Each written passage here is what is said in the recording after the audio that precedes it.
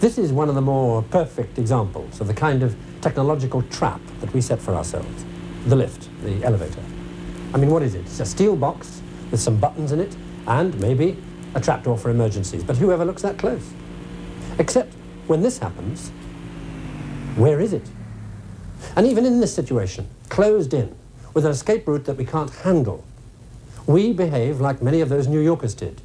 We strike a light, and we look around to see how badly things are.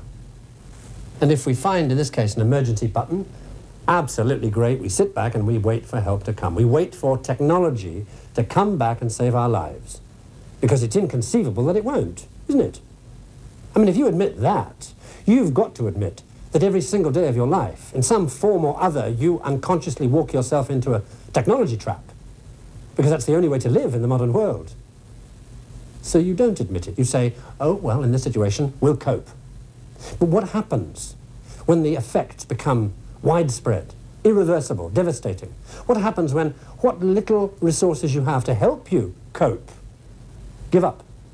Then what?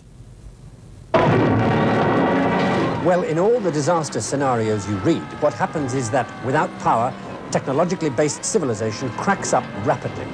Without enough auxiliary power, and most major cities don't have it, organization is impossible. It's every man for himself.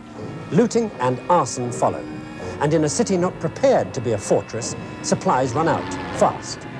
And however frightening the thought of leaving your technological womb, sooner or later, there is nowhere to go but out, away from the danger.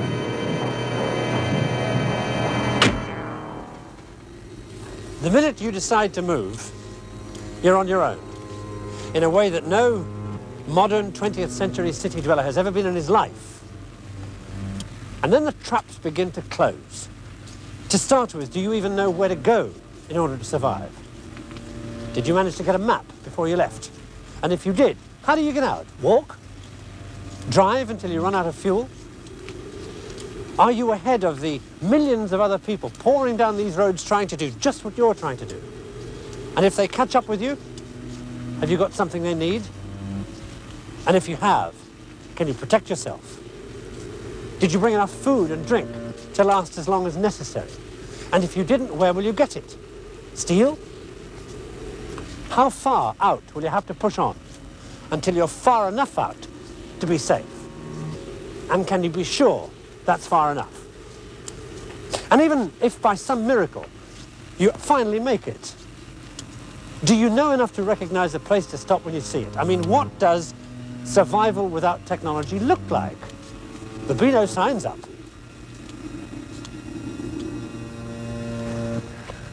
So, let's say that finally, somewhere far out into the country, you come across a place that looks right. And let's say that you've had the good sense and the good luck to look for a farm, because that's where food comes from, doesn't it? Okay, so it's a farm, so you decide to stop. Has anybody got there first?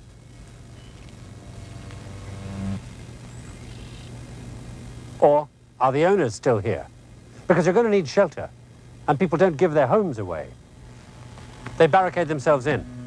So, sooner or later, exhausted and desperate, you may have to make the decision to give up and die. Or to make somebody else give up and die because they won't accept you in their home voluntarily. And what in your comfortable urban life has ever prepared you for that decision?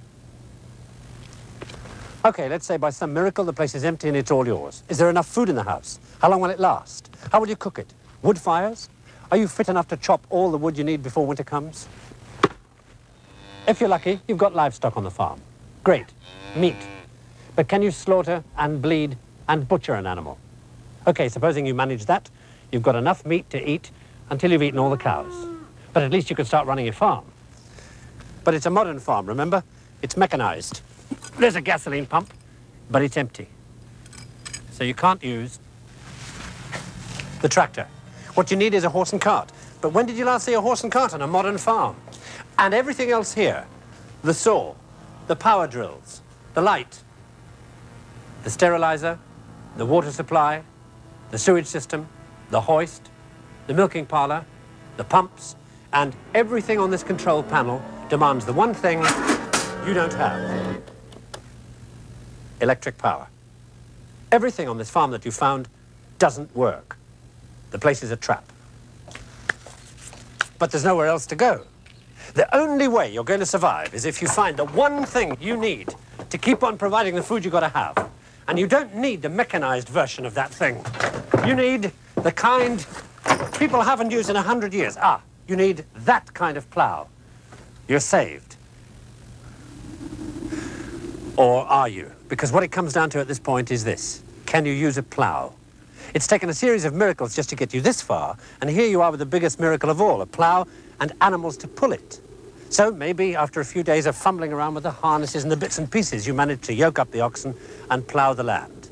And then, and only then, can you say that you have successfully escaped the wreckage of technological civilization and lived off the land and survived, if you know how to use the furrow you plow. I mean, can you tell the difference between an ear of corn and a geranium seed? Do you know when to sow whatever it is you think it is? Do you know when to harvest it and eat the bit that you think isn't poisonous? I mean, it's no accident that the chain of events triggered off by that relay in the power station back there in Niagara Falls ends here with the plow. The relay itself doesn't matter.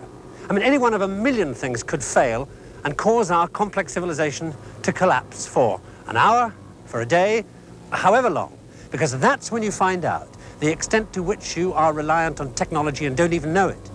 That's when you see that it's so interdependent. You take one thing away and the whole thing falls down, leaves you with nothing.